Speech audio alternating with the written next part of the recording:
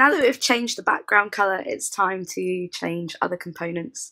So if you select the rectangle, this is a stationary rectangle, go to conditions 1, add colour, set the hexadecimal to 4C6EF5, and I've added a shadow here at 00092E, duration of 0.5 and a start delay of 0.19. We want this to happen after our background colour has transitioned. So let's have a look at that in the preview. Okay. It might be a little bit too slow, so let's change the values there.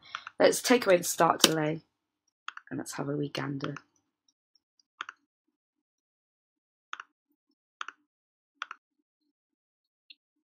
A little bit too fast, so maybe add 0.1.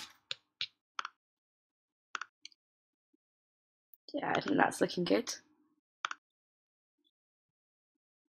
Let's do the reverse action, adding the colour condition there to conditions 2. Hexadecimal at DEECFF and a shadow of 808080 and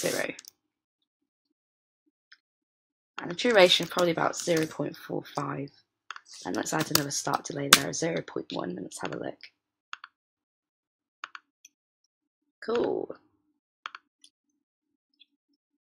And that is how you make the colour transitions for the stationary rectangle in the switch.